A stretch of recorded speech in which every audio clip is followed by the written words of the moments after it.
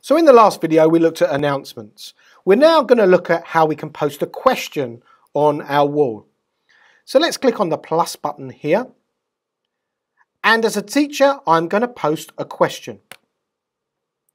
So my question will be, and then I'm going to post a description. And then I'm going to give it a due date. So I'm going to give it a date and time. So I'm going to give it a due date of tomorrow, and time it needs to be in by 11 AM tomorrow morning, and then save. I want to add a YouTube video, but equally I can add a Google Drive option. I can attach something, or I can share a link to a website. So let's do a video. I have a video here that I want to attach.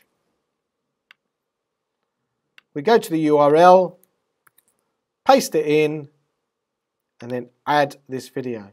As with announcement, we can save this as a draft and then post it later. But for the purpose of this, I want to post now. So this window is really useful. Do we want the students to see everybody else's reply? Do we want them to be able to edit their answers? So I don't want them to see each other's reply, but I do want them to edit their answers. And then we're going to ask. So here is my question. And over here, it tells me how many students have actually completed the question. Now, I have 2 students that are currently in my classroom. There are only 2 people in my classroom at the moment. 2 people have not done it and 0 have done it. So let's go and do the question that I've asked. So let's go back to one of my student views. So this is a student view. Let's refresh the page, and here you can see, here is the question. So let's answer the question. So here is my answer. In addition, what I can do as a student, I can post something to the whole class so they can see it. So I may want to ask some of my fellow students, what do you think? So I can submit my question and I can submit my post. And because as a teacher, we created the question and didn't want all the students seeing each other's answers, if I go to another student now, which is student 3, and I can refresh this by also clicking show here. Here is my question.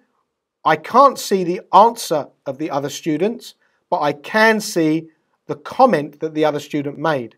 So this student can fill in the answer here and then submit that. Now let's go back to the teacher view. Here is the teacher view. I can now see that one student has not completed it and one student has. So if I want to see who's not done it, I can click on not done, and that will bring up Attechedu.3 has not completed the question.